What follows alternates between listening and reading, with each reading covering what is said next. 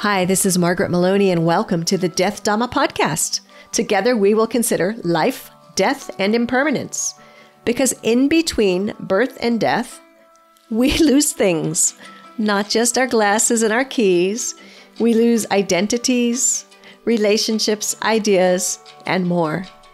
But what we can gain right now is facing this together, and we will gain freedom, peace, and progress on our path. Hello there. And here we are, back on the Death Dhamma podcast. Today, we're going to talk about mindfulness of death, specifically coming from the Maraṇasati Sutta. It's in Angunikara 6.19. The Buddha calls his monks together and says to them, "Mindfulness of death, when developed and pursued, is of great fruit and great benefit. It gains a footing in the deathless, has the deathless as its final end. Therefore, you should develop mindfulness of death." Well, that's actually good news, right? We are working on that together, and I appreciate you being with me as this journey of making friends with death continues. And even though season 2, we've been really focusing on different aspects of impermanence, my ulterior motive, gosh, I don't even know if that's fair to say ulterior motive, because I don't think it's a hidden motive, right?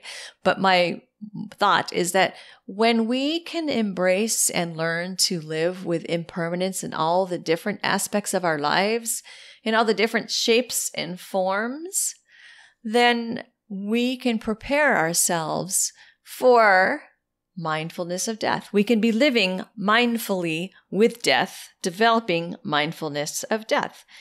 That's really what this journey is about. Next, some of the monks speak up and describe the various ways in which they are practicing mindfulness of death. One is contemplating that he might just live for a night and a day. Another, that he might live for just a day. Another, for the duration of his meal. One, to at least chew 4 morsels of food. And still one more thinking that it's to last just long enough to chew a single bite. Yet a different monk expresses his mindfulness of death as contemplating just one breath.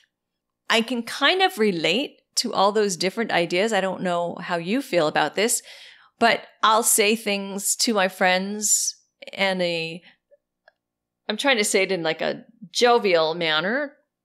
I'll be here till I'm not, right? Which is a reminder of I'm here now. I don't know when I won't be here anymore, but I'll be here till I'm not.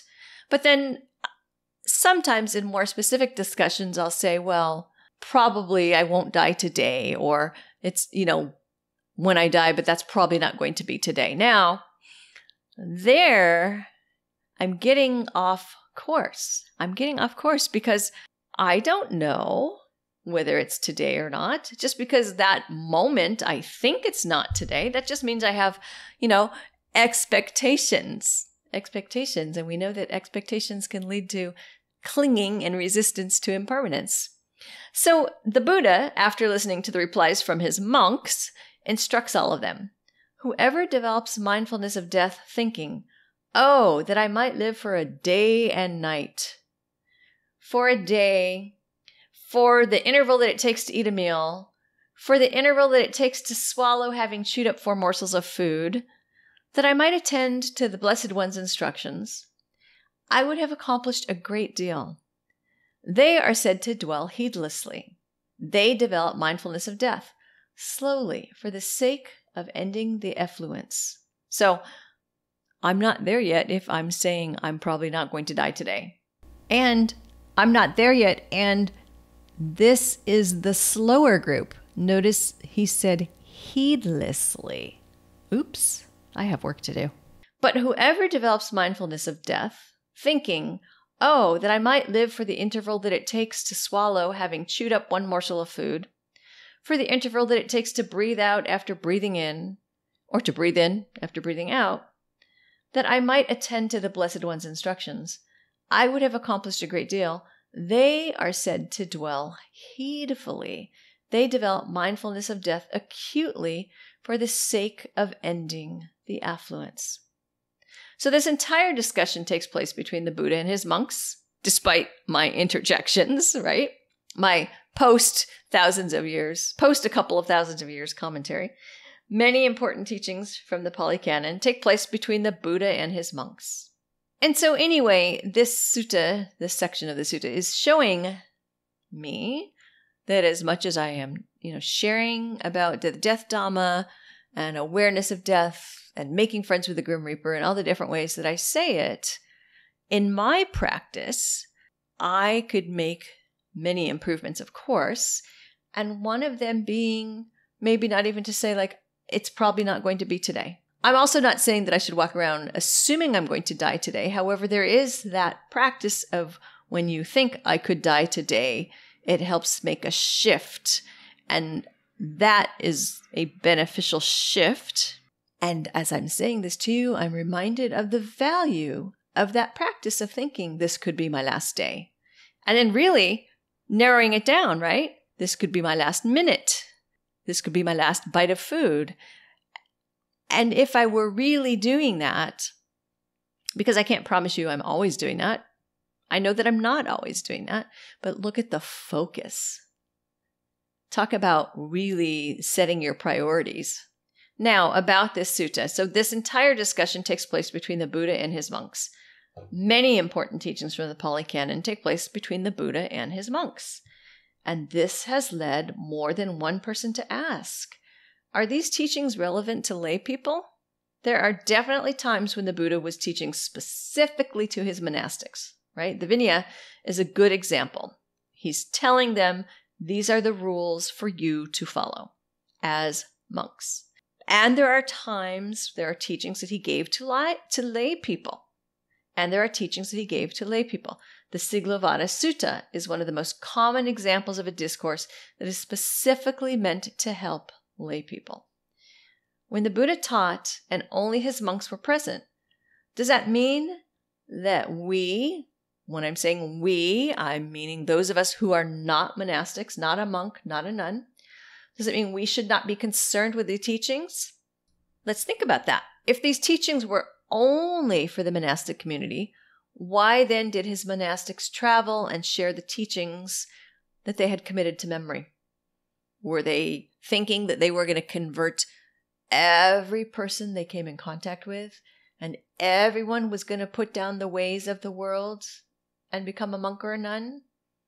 I don't know, but I think that maybe they didn't have that, despite the fact that there are teachings that, show that being a monk or a nun does make it more likely for someone to be able to follow the path. But we all start somewhere. All of the collaboration and agreement that came from the early councils, if these lessons were not meant to be shared, it seems that there would have been stricter controls around keeping the teachings secret, right? We're definitely segregating monastic teachings from teachings for the laity. The Buddha taught suffering and the liberation from suffering. We are all going to die. We will all benefit from having a peaceful death. We are all going to die. We will all benefit from having a peaceful death. And to be born into the human realm is a rare gift, not to be squandered. And to me, this means that, yes, we can all access the teachings. We can all access the teachings of Maraṇasati and other suttas. If you find it overwhelming to contemplate that you might die in the midst of your meal, start small. You don't have to immediately go right to, I'm going to die. Some of you might, though. You might already be there. Many of us can benefit from truly reflecting upon the truth that there is suffering and the source of that suffering. Start by considering the Four Noble Truths. We suffer, and the source of that suffering is known, wanting things, people, and outcomes, or aversion to certain things or people or outcomes. Now consider impermanence. Things are always changing. And the more we hang on to perceptions of how things must be, the more difficult our lives become. You can start by looking at your plans for the day. Sometimes things go exactly as you imagined. And other times the entire day is a disaster. Or is it? When our plans fall apart, we are presented with an opportunity to embrace impermanence. Those broken plans are a representation of death. Something you relied upon goes away. An assumption becomes invalid. A cherished thing breaks. A relationship ends. Pay attention to your emotions as you watch your plans die. Pay attention to your emotions as you begin to watch your plans die with acceptance. As you begin to become comfortable with how uncertainty is always part of your daily life, you can begin to project beyond your daily plans. The plans you have made for your week, your month, your year, all of this is built on a perception of control and an illusion of certainty. Right? Like that illusion when I say, yes, I'm going to die, but it's probably not today. Yet plans help us navigate our lives. So keep making plans. And as you do, acknowledge that there will be impermanence. Some of your plans or elements of your plans are going to die. And when this happens, call it death. Remind yourself that this is a type of death. Now you are living with death. As soon as you can, move from the death of things and ideas to the recognition that you and your loved ones are also subject to impermanence. Allow yourself to entertain the thought, one day I will die, or today could be my last day. Not, oh, I'm going to die, but it's probably not today. See, I'm reminding myself again. Bring these thoughts to your meditations and notice how it feels. Be aware of the emotions that arise. And work to study those emotions. Try to be non-judgmental. You think what you think. You feel what you feel. Just be with it. Consider reading and chanting the 5 recollections each day.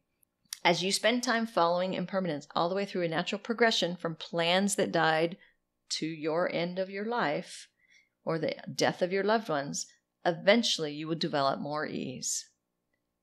And as a reminder, the 5 recollections. 1, I am of the nature to grow old. I am not exempt from aging.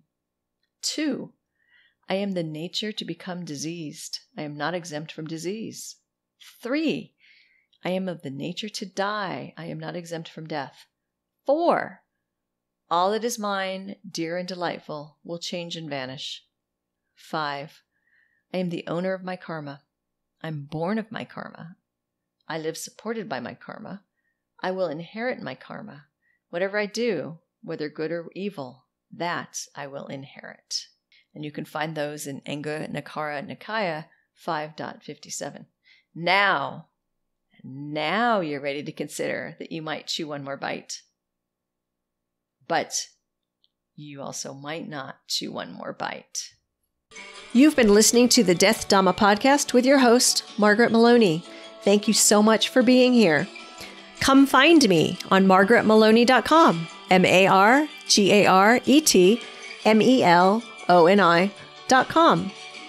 And until we meet again, may you be well, may you be happy, may you be at ease, and may you be free from suffering. Bye for now.